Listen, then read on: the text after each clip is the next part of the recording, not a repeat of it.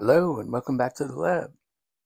As you know, I'm a big fan of vintage Hewlett-Packard test equipment. And here are two of my voltmeters, a 3456A and a 3455A. The 3455A is my favorite voltmeter. I use it every day in my home lab. This instrument is actually 49 years old, almost half a century old, and it still operates as well today as it did the day it was manufactured. Um, the biggest problem we have with these old HP instruments is they have noisy fans. Noisy fans. Those noisy fans probably weren't an issue in an industrial setting or in a commercial lab environment, but here in my little home lab, they can make quite a racket. So something has to be done here. So I'm going to try to see if I can't replace the fan with something a little bit more silent. I'm going to concentrate on 3455A today, but I have fans to replace several instruments in my lab. Okay, so these are the fans that I purchased to replace the fans in my HP instruments. These are Noctua fans. They're 60 millimeters by 25 millimeters. They run on 12 volts DC. They draw 80 milliamps. So 12 times 80 is 0.96 watts, just under a watt of power. Let's open it up. This is what they look like. Has their characteristic brown and beige color scheme, which doesn't really go well with my HP equipment, but it will not really be seen. It'll be inside anyway. So, but I'm going to try these. Now these fans run at 12 volts DC, of course, and the HP meters that I want to replace the fans in, they have a different power supply scheme for their fans. And let me show you what that is. So here we're looking at the schematic of the HP 3455A digital voltmeter. And this is the schematic for the motor driver for the fan motor. It's a very complicated circuit. We have 6 transistors in sort of a ring oscillator configuration. So it actually pulses the 3 separate phases of the motor windings with these pull down transistors to pull down to ground, and a common plus 12 volt feeds the fourth terminal on the motor of the fan. So it will pulse through, pull down this phase, then pull down this phase, then pull down this phase. So there's 3 alternating phases that cycle through to the 12 volts for the fan blower motor. I don't know why they had such a complicated scheme to do this, but that's the way they did it back in the 1970s. So we're going to have to find a way to just bypass all of this and just use the plus 12 volts DC power supply, because that's what this new fan requires. Now, in voltmeters such as the HP 3455, we have an out guard section and an in guard section, 2 separate sets of power supplies, right? The out guard section is all the digital logic and everything that connects to the front keyboard and the rear panel, and that all those voltages are referenced to chassis ground or earth ground. That's the out guard section. The in guard section is inside the guard, and that is all the analog circuitry, all the measurement circuitry, and there's another controller in the in guard section, but these 2 sections are isolated from one another. The in guard section is floating relative to earth ground, so its low is just a common low. What they're calling it the in guard ground, but it is not referenced to earth ground. It is entirely floating. In fact, you can have up to 500 volts DC between earth ground or chassis ground and the low common terminal on in the in guard section of the HP 3455. So we want to use the outguard power supply to drive our fan, not the in-guard power supply, because we want our fan to be grounded at its low terminal, connected to the chassis, and not connected to any of the analog circuitry inside the voltmeter. So we're going to look for this plus 12 volts that drives the fan, and we're going to use that to drive our new fan. So I wanted to do a little comparison test comparing the original HP fan with the new silent Noctua fan. They're both 12 volt fans. The HP fan, of course, has that crazy three-phase driver circuit that's installed here as a separate module. This fan actually came out of my HP 5328A frequency counter, and this is a brand new Noctua fan.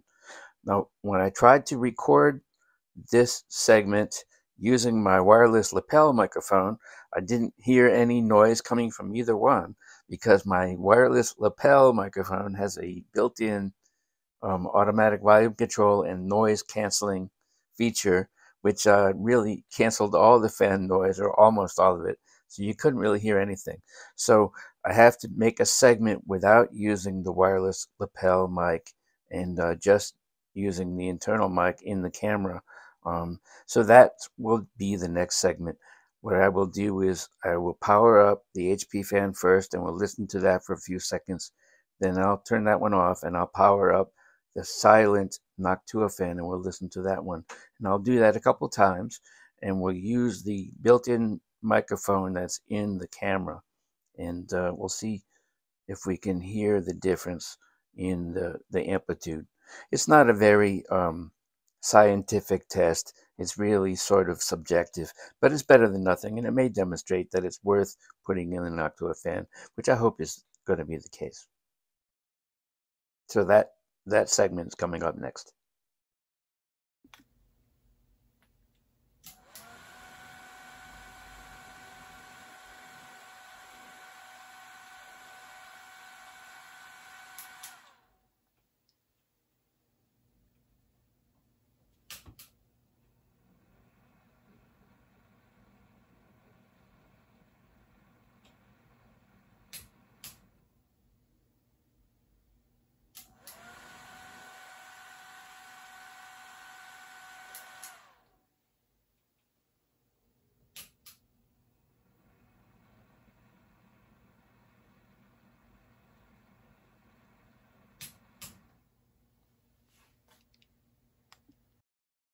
Okay, so I've taken my voltmeter down off the shelf and turned it sideways. It's unplugged. Please unplug your equipment before working on it so you don't get zapped.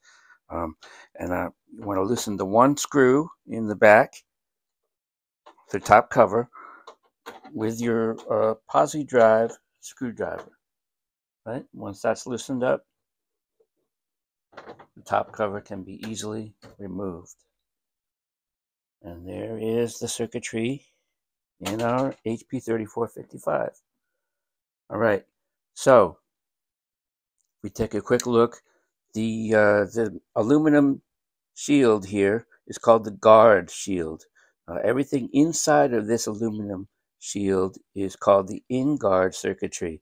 That includes the in-guard power supply and all the analog circuitry, all the measurement circuitry of this voltmeter or inside this guard shield.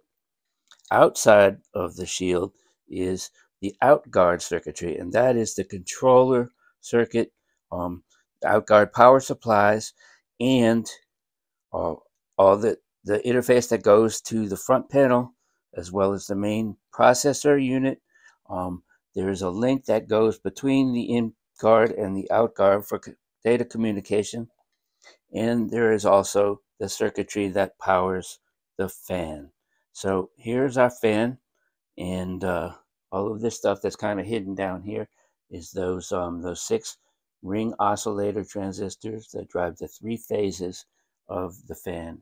And here's the fan motor. We have 4 wires going into our fan on the original fan. We have brown, red, yellow, orange. 1, 2, 4, 3. I don't know why they couldn't put them in the correct order, but that's the order they're supposed to be in.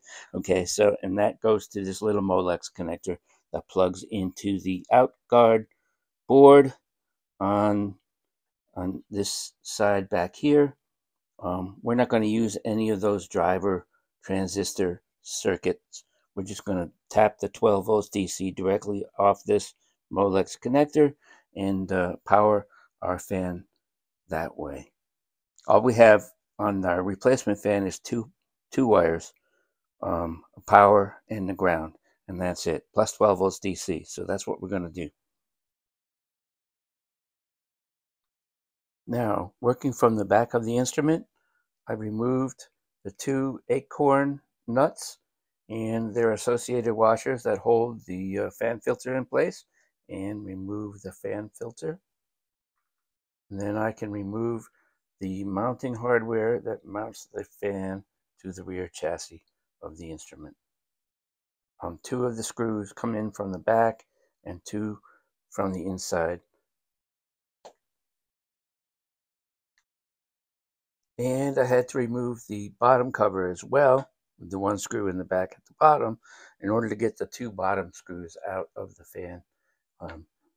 But there it is, one noisy fan. Bueller Products, Inc., Kingston, North Carolina, made in USA. Well, it served its purpose for about 50 years. Now it's time to move on. Now I wanted to be able to reuse this 4-pin Molex connector with the new fan. Of course, we'll only need two wires, one for 12 volts and one for ground. So I took another look at the schematic. Let's see if I can get my phone to focus. All right, here we go. We see 12 volts comes in through the orange wire. So I'll use the orange wire to supply my plus 12 volts. And I decided that I could use this brown wire, number 1, as a ground if I remove Q2 from the circuit board and place a jumper from its collector to its emitter. That will ground this pin 1, this brown wire. So the two wires that we'll use will be the orange wire for plus 12 volts and the brown wire for ground. And that will supply continuous power to the fan whenever the power is turned on. And here you can see where I removed Q2 and placed right there, placed a jumper between the collector and the emitter points where Q2 used to be. And that will provide a ground connection through the brown wire on the Molex 4-pin connector. Now these fans come pre-wired with a 3-wire cable, red for plus 12 volts, black for ground, and yellow, which is a sense wire, which is not used in this application. It's pre-wired with a 3-pin connector on the other end of the cable, which I just simply cut off and attached my original Molex plug to the red and black wires. Plus 12 volts is the red wire on the fan cable, and it's orange wire on the Molex connector. The ground wire is black on the fan cable, and it's brown wire on the Molex connector. Now, one thing you should be aware of is that these Noctua fans are 25 millimeters in depth, whereas the original fan over here is only 20 millimeters in depth. It's 5 millimeters thicker, and that means it's a very, very tight squeeze down in here. There's actually no room to spare whatsoever. And in fact, I had to loosen up the screws that hold this main board in place and push it ever so slightly toward the front of the instrument and retighten those screws in order to give me enough clearance to get the fan to squeeze in there. That was one compromise I would have to make. We may have to do something different to make that work more smoothly, but it seems like it's working. So now let's plug it in and see if it's going to blow.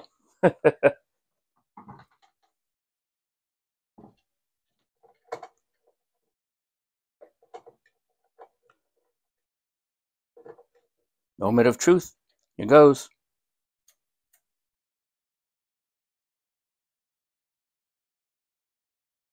Well, the instrument works, and the fan is blowing, but I don't hear it. It's completely silent. Wow, that's a tremendous improvement. And it seems like the airflow is pretty much the same as it was before, only completely silent. Wow, I would say that's a success. Wow, these fans are great. Hashtag not sponsored, by the way. I paid full price for this fan. They're not paying me to advertise their products, but I would recommend this fan. It's a very, very good replacement for this instrument.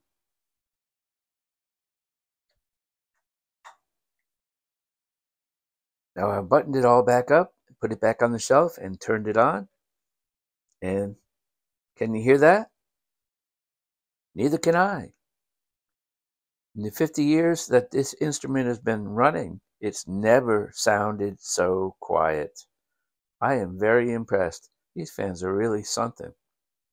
Now I have two other fans to put in two of my other instruments, and I'm probably not going to make a video on those, but I would recommend this fan as a great replacement for your vintage HP equipment.